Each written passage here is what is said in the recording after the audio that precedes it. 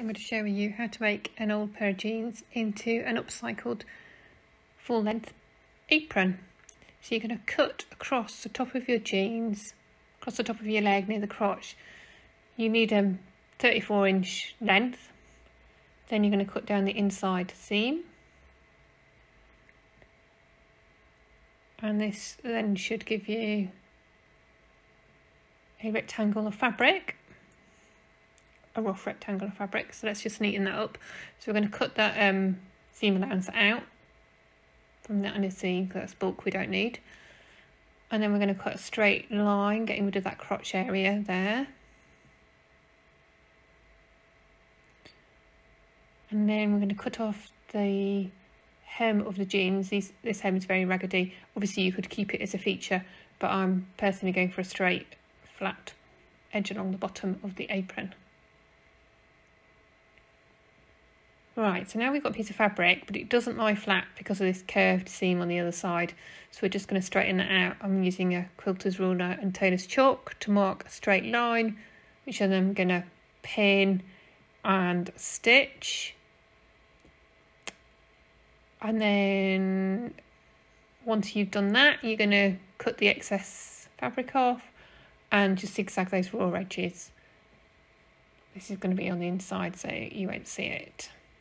So fold your fabric in half properly. Mark 11 inches down from the top and 4 inches in from your folded central seam. This is going to be where you're going to mark your curved armhole. So you're just doing this freehand. The reason we folded the fabric is so that we get a nice symmetrical shape either side of the apron. So once you're happy with this, you're going to cut through both layers of fabric.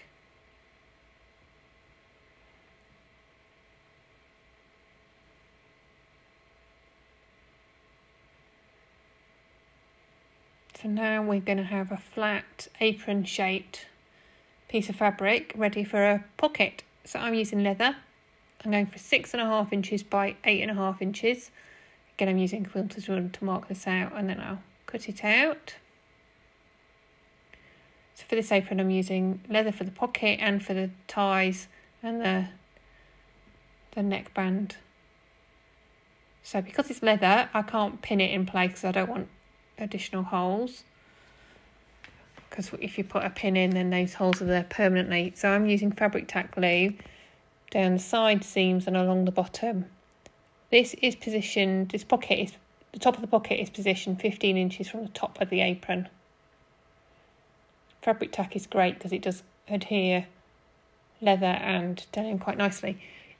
An alternative is you could use your jean pockets if you wanted and put them on the front. You could unpick them from your original jeans and reattach them, or you could go for a fabric pocket where you'd hem and then put into place.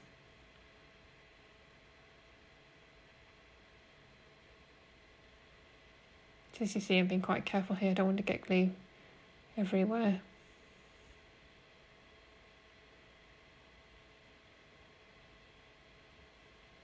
So you can see I'm using the ruler as a guide. Just smoothing that down, and I'm going to let that dry. And then I'm just going to top stitch that in place. So I'm using a denim thread with a leather needle. And I've practiced on some spare fabric, some spare bit of the jeans and spare bit of leather first to check that my machine was happy to sew through it. If yours isn't, don't worry about it. You've glued it in place and it should hold. Now we're going to use bias binding to finish those raw edges along the edge of the apron. So you're going to fold it in half, encasing that raw denim edge. I'm just folding over the end here, which I'll then tuck. When I get right round, I'll tuck the raw end in underneath this folded edge here to get a neat finish.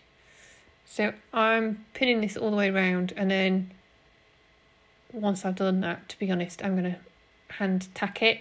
I was taught to sew where you did very large running stitches by hand to hold things in place, and then machine stitch all round to secure it in place. If your denim is very stretchy. Mine is, and I've not videoed this bit, but on the back of the denim apron, I've put a 1/4 inch strip of iron-on interfacing just to stop the denim stretching as I sewed the bias binding into place. The next step is to sew on 4 buttons, obviously 2 at the top of the apron and 2 buttons by the corners under the arm spaces. I'm going for a cross on the sewing with a thread which you can see. Not that it really matters, but...